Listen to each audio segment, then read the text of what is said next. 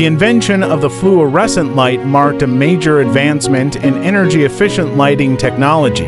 The concept dates back to the mid-19th century when scientists began experimenting with gas discharge lamps.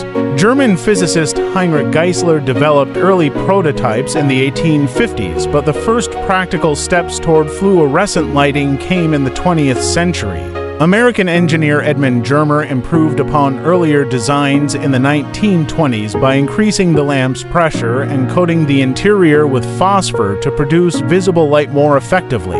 The breakthrough came in 1934 when a team of researchers at General Electric, including George Inman, refined Germer's ideas and created a commercially viable fluorescent lamp. Their design used an electric current to excite mercury vapor inside a glass tube, which emitted ultraviolet light. This UV light then struck the phosphor coating on the tube's interior, producing visible light.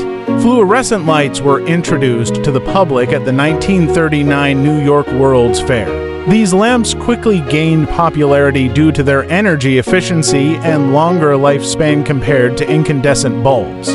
Widely adopted in schools, offices, and factories, fluorescent lighting revolutionized indoor illumination. Today, it remains a crucial step in lighting history, eventually paving the way for compact fluorescence and LED technologies.